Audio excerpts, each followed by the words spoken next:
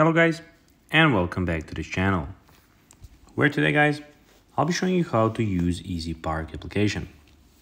So guys, the first thing that you of course need to do is go to the Google Play Store or the App Store, whichever you of course have, and download the EasyPark application. After that, you just need to go and log into your profile, or of course create one if you already do not have a profile on EasyPark. But now guys, let's see what we actually have in front of us here. So here on the main screen, you will have your location, where you enter your location. At the moment, mine is not working, so basically that's why I don't have any place here. You can go to the top bar and search in the address or enter a parking area code. Also in the top right corner, we have, as you can see, activity, vehicles, account, payment, and a lot of stuff there.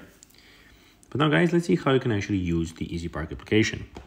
So as I already told you, you can go to the search bar up there and put your address or enter a parking area code, if of course the parking area has a code, and it will be immediately found.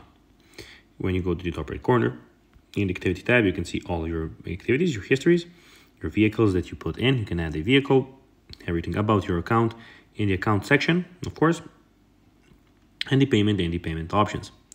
Also, we have the camera park, notification settings, pricing plans, businesses, invite friends, and we have the help center, which is also the support center, where you can go and contact them if you have any problems. So guys, that will be everything for this video. I hope that you found this video informative and entertaining, guys. If you did, don't forget to like this video, share it, subscribe to the channel, and put the notifications on, as guys, this really helps us grow our channel. So if you have a few seconds, it would be pretty cool if you could do this for us. So guys, as I said, that will be everything for this video. I hope that you enjoyed it, and guys, as always, I'll be seeing you in the next video on this YouTube channel.